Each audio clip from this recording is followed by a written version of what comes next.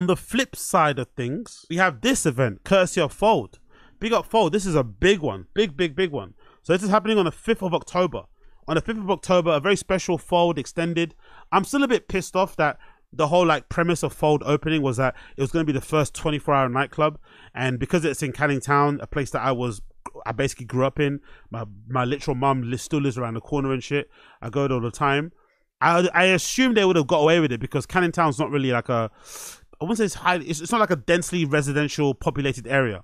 And there's places, especially where Fold is, which is on the other side of the tracks, near to all the like postal areas and some of the garages and shit, bus garages, all these other things. You can effectively have a club there and you could crank up the volume and go crazy because there's not a lot of like residential areas around. And a lot of councils in London, they are the ones that kind of determine how long clubs can open for, because if they're near residential areas, the local neighbors and whatever complain, and they usually get restrictions put on clubs and told them they have to lower the sound, they have to put the sound at a certain decibel. They usually come in and install like a limiter on the actual sound system, or if it goes over, you get fined, or worst comes to worst, they'll take away your late license. So I did think, I had aspiration, I had hope that when the initial press release went out about Fold, that they were going to follow through with that 24-hour club thing, but it didn't happen. So now they have these licenses, which extended hours, which I think they can go on until like 12, I think, in the afternoon, which is decent, but I still would have preferred that 24-hour thing so that you could effectively go to Fold from like Friday to Sunday-ish. That would be fucking sick, but it's not the case, so we have to kind of make do what we have. Short in to go, conclusion here. Fold and Junta extended fucking set. Or extended night on the 5th of October. Berlin serial rule breakers are back. It's a bit cringy, by the way. Rule breakers, I don't know what that means. There's no way to write dance music blurb without sounding cringe in it. Berlin serial rule breakers. Like, ugh. And this time they are wrecking twice the amount of havoc. Oh, come on, bro. Wrecking havoc, pressing Q and play. Like, we're just mixing, bro. This is a nightclub. You know, there's no wreaking havoc here. The only thing people are wreaking havoc is in the toilets when they do their fucking coke, ketamine, or GHB fucking shits. That's when you're wreaking havoc. No one's wreaking havoc behind the decks. You know what I mean? After 3 encounters that tore up our history books, Europe's chief orchestrators of chaos return on Saturday, the 5th of October, with a 14-hour extended takeover of our entire venue.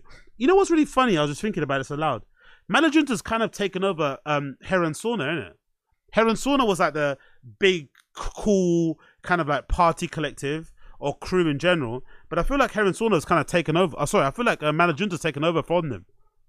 I wonder why. I wonder what happened to Heron Sauna. Did Heron Sauna like purposely take a step back and not want to be all out there and shit? Like, I wonder what like caused them to not be the premier or the go-to like cool collective, because I feel like Junta's definitely taken over. But the list of people playing, you got Amphia, Cosmic, D-Dan, my guy who I love, Gloria Rose, Raw Ting, Rini DJ, the most important person on the list here, Renee Wise playing. In that fucking Fold space again, it's gonna be fucking incredible. You got River back to back to Tikra, you got Tedesco, you got Voice Showing back to back with James Newmarsh, you got YB, you got Yazza's playing, who I'm a big fan of, DJ Tool, who I fucking love from fucking Junta. That is a sick lineup, bro. That is a crazy, crazy good lineup. Look at that fucking lineup. That's a one to go to for sure. I've definitely got my eyes on that. I think October is also the time going forward. I might be at Open Ground over there in Germany and shit. So I might have to kind of plan this in advance or whatnot and figure out what days I want to go. But that is a crazy lineup. And allegedly they're taking over the entire space. And I haven't seen the entire space of Fold, even though I've been to Fold a lot. And I was there during their first party when they first opened and shit. I haven't been to the other rooms because I don't go to Unfold. Never been there. You know, because I have a job and shit. I can't be raving on a Sunday. But I haven't seen the other rooms. But allegedly the other rooms are pretty sick. So that'll be a good chance to see them because I'll, you know, it's unlikely that I'm ever going to go to Fold. So I am really excited to check out this space and see what I want. Let's actually see if they say early bird tickets are available. Really? Early bird tickets are available already? Let's see these I bet the early bird tickets are already sold out. How much you want to bet these early bird tickets are already fucking sold out? I bet you they fucking are. I bet you these early bird tickets, right, for this Junta thing, I bet you any money they're already fucking sold out. Let me see. I bet you any money they are. Let's see. Fold tickets. Where are they? There we go. Fold tickets. I have a feeling they're already sold out. Let's see. Let's see what these motherfuckers are saying. Because early bird tickets are like what? £10? Unfold. You got Fold Annabelle Arroyo playing with back-to-back with Alba Haidari. The Mala Junta extended event. Let's see if they got early bird tickets. If they have, I'm gonna buy them literally today. Because those might be like £10-15, so it's good just to get them and store them. Even though I'm a fucking serial buyer of tickets and non-attender, I think these ones are actually will attend. So let's actually scroll down and see Wagwan here. Buy tickets. Early bird tickets still available or they're sold out? Because usually they only have like 50 available just to get people to run and buy them straight away. Let's see how many tickets are available. Will they have early bird tickets available? Am I going to be lucky? No, of course not. Already sold out. Wow. That is crazy, bro. They already sold out the early bird tickets and the first release. So now only second release available. Fucking hell. Oh, okay, you got an entry after 6 a.m. is happening. But I guess this extended event is probably going to go on until what, like 10 a.m.? Oh, wow. It's 2 p.m. the next day. That's insane. That's not a bank holiday, is it, on that 5th of October? Let me double check my calendar here. I don't think that's a bank holiday or anything. It's just like a random weekend. That's fucking wild. It's on until 2 p.m. the next day. I'm definitely not going to survive the whole thing, but that's going to be quite interesting to see. Imagine all the dusty people walking to fucking Canning Town or West Ham Jubilee line to go back home, covered in muck at 2 p.m. Jaws swinging, 3 p.m. Pupils dilated. That's going to be such a scene. This probably might be cool to start photographing some of that, actually. The people walking up the hill and go out to Canning Town and seeing all the people that leave Fold and shit. That might be a good thing to kind of document as a project. But yeah, early bird release are gone. First release are gone. Second release is available for £22, 25 including booking fee.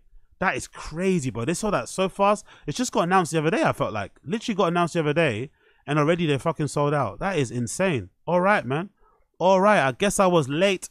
I guess I was fucking late as per usual. But yeah, it's available now. Check it out. 5th of October. Extended Fold and Mala Junta night. Cannot wait. That'll be a fucking sick one. Renee fucking Wires is playing again. That's easy excuse to go and see, to go and hang out at Fold. You know, I haven't been in ages. D-Dan playing, who I'm a big fan of. DJ Tool, who I love. Yazis, who I love. Album actually released recently is fucking sick. So I'm really curious to see what they're going to be like IRL. Definitely curious to see what they're going to be like IRL. Next, we have to mention this event happening at Fold. Forward.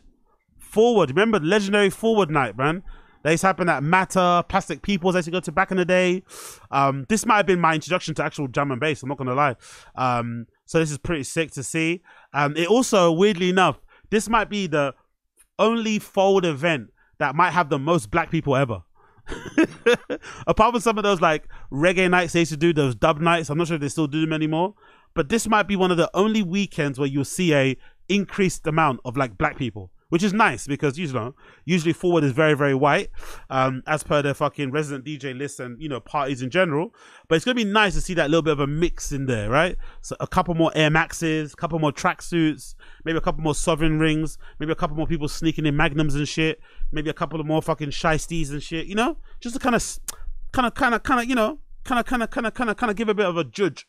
So I'm happy to see that. Lineup is pretty dusty, not going to lie. I think a lot of these people need to just hang it up and move on. But regardless, let's read the blurb. Forward status of dance music history is cemented. Now the mythical event series, birthplace of dubstep, will come to Fold for the very first time in October. The 2000s have defined the meteoric rise of the bass-driven heavy music. Launched in 2001, the club night quickly cultivated a space for underground British music to thrive. First in Velvet Rooms, then showed its fabled realm of darkness, Plastic Peoples. Also Matter, by the way. Matter's one of the best venues out. Underfloor fucking speakers and shit. Like fucking crepe lace, with their speaker rattling bass and low end extremes and constant embracing of new emerging sounds. Fold was a breeding ground for the next generation of UK based artists that would come to dominate the dance floors and the airways for years to come. On Friday, the 11th of October, Forward takes over Fold. Joining them will be Joker, Introspective, Vivek, Rennie, Plastician, Dazzle Boy, Horsepower Productions, AL03, Crazy D, and I guess maybe a few more people. Obviously not the best banging lineup in the world, but still, you know, if you like that kind of music, if you're still listening to dubstep and shit, and I guess because we have like a 2000s revival going on at the moment, which feels very kind of trendy and very kind of blip on the radar. It's probably going to go away after, you know, the end of the year. Like trance is probably going to go back into its fucking hole as well, thank God. But if you're into it, you know, probably go and check it out. You know, dubstep is still decent, especially some of the older stuff. That might be a good thing to go and check out. But yeah, probably the only time you'll see a proliferation or an increase, especially if not black people, you know, a couple what you describe as roadmen will be at fucking forward. So looking forward to that. That should be a good one. I'll probably not go though because, you know, I don't like to live in the past. I think same thing with Funky House Nights.